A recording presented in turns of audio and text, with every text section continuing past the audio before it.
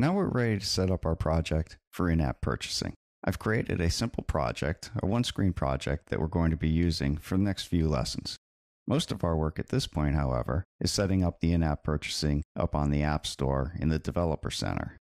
When I created our project, we were given a bundle identifier, and we're going to need that to create our app up on the Developer Center. So our bundle identifier is com.infiniteskills.inappPurchase. That's all we need from the project at this point.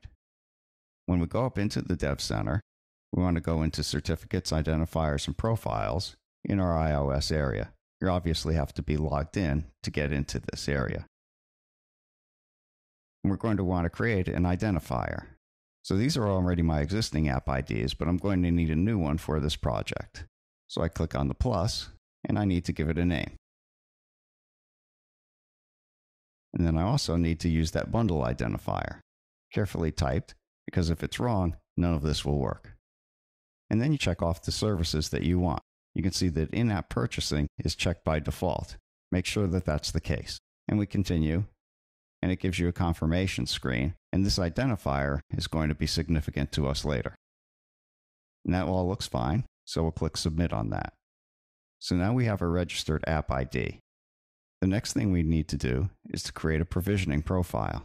So in the sidebar, I'm going to create a provisioning profile for development. And I'm going to add a new one for this particular app. And this is an iOS app development at this point, so I'll create a provisioning profile for that. Then it asks which app ID we want to create this profile for.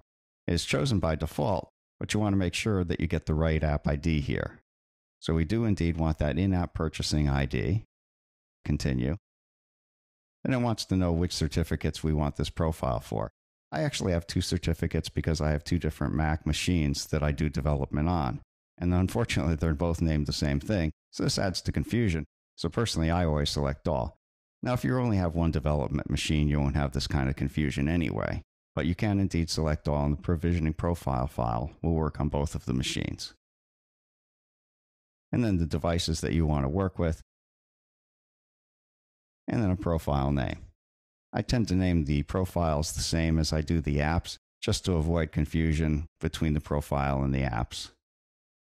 And now I'm generating the provisioning profile.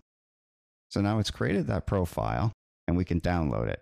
It's available for download at any time, so if you do happen to go to a different machine or get interrupted and don't download it, not to worry, you don't have to download it immediately. So we'll do that. And it downloads pretty quickly. And then we want to go back into Xcode. And in Xcode, we want to go into the organizer. And that's under the window menu. And we want to select under our phone the provisioning profiles. This, of course, assumes that your device is hooked up. And we drag our provisioning profile into this area, and it is added. So now we have a valid profile that we just created for this particular app. So we're done with the organizer.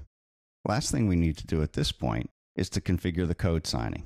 So again, in the project, we go into the build settings, to the code signing area. In the code signing area, we want to make sure that our identity for our iPhone developer is chosen. This isn't done by default. It's usually iOS developer or something like that. So now the project is fairly well set up for in-app purchasing.